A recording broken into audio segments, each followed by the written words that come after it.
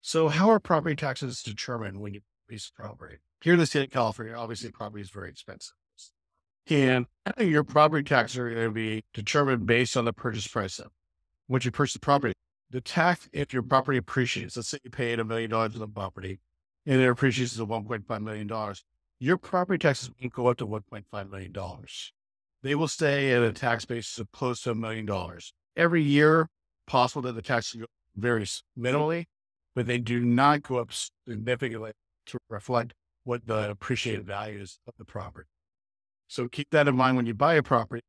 Really, Proposition 13 here in the state of California, you're locked in pretty close to what you pay for the property, even if you stay in the property for 20 years. For example, if you buy a house in Oakland and you pay $1.5 million, and people next to you have been living in the property for, say, 20, 25 years, and they paid $50,000, their tax basis is closer to the $50,000, and yours is close to the $1.5 million.